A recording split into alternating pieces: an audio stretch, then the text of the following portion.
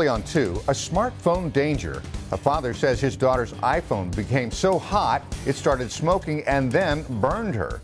That father got so angry about what happened, he posted his frustrations on YouTube. He said the phone started overheating in his daughter's pocket, and now he's talking to us and sending out a warning to anybody with a phone like that. Samantha Patashkin live with this story, which you'll see only on 2 tonight. Samantha?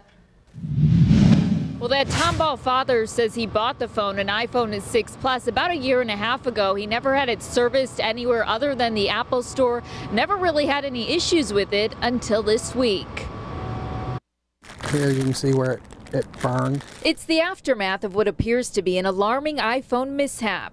Smoke was billowing out. It smelled really bad. Randy Veazey says his daughter's iPhone 6 Plus was in her pocket when it started overheating. So she yanked it out. It was too hot to hold. She threw it on the ground. Next thing they knew, a burning odor and a lot of smoke started billowing from the phone. It's pretty scary. Like, I keep mine in my pocket, and I'm like, I've felt it hot before. It's a scary situation, and we've seen similar incidents. Last month, a New Jersey college student's 6 Plus exploded in his back pocket. And in September, federal safety regulators had to recall 1 million Samsung Galaxy Note 7s after users reported the device caught fire while charging. Well, you see where it came apart. Needless to say, Randy won't buy another iPhone and probably not a Samsung.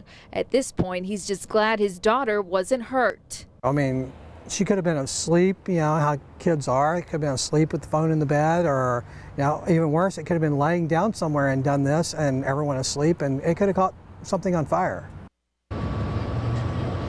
And Randy did take the phone back to the Apple Store. Employees took a bunch of pictures of it, and they say they are looking into what happened. We also reached out to an Apple spokesperson who said he couldn't really comment about it without staff members taking a look at the phone in person, but they say they will also be looking into it. Reporting live, Samantha Patashkin, KPRC Channel 2 News. Thank you, Samantha.